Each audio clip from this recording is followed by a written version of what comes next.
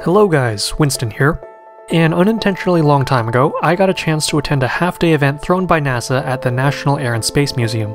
The purpose was to highlight some of the cool things in the Exploring the Planets gallery in anticipation of the New Horizons probe's transit of the Pluto system. That flyby has since happened, with the point of closest approach occurring on the morning of July 14th, and the video I'd been hoping to make about it is no longer relevant.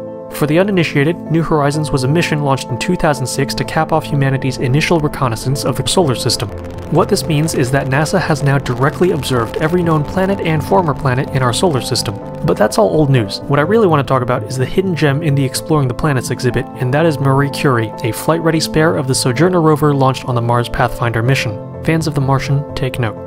This little robot is the real deal, structurally identical to its sibling stranded on Mars. Because of that, you can see a bunch of awesome details about its construction that would otherwise be obscured in lower fidelity replicas and props.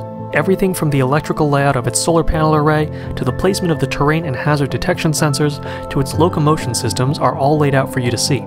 You can admire its machined aluminum wheels with stamped sheet metal teeth riveted on for traction, or observe the obsessive cable management where literally every millimeter of power and data transmission lines are accounted for, or, more curiously, the incredibly difficult to machine wheel support arms. At first I thought these might have been additively manufactured on a laser sintering machine, but after finding no reference for use of the technology by NASA in the early 90s, I started to look closer. The surface finish on the arms and the geometry of the mounting interface suggest that it was conventionally machined, and if you look closely at the inside profile of some of these arms, it does seem possible that they were hollowed out with an undercut tool. Either way, this ridiculously customized geometry is something that's essential when every kilogram of weight costs thousands of dollars to put into orbit. And that's just low Earth orbit. Injecting into a Mars transfer orbit is even more expensive.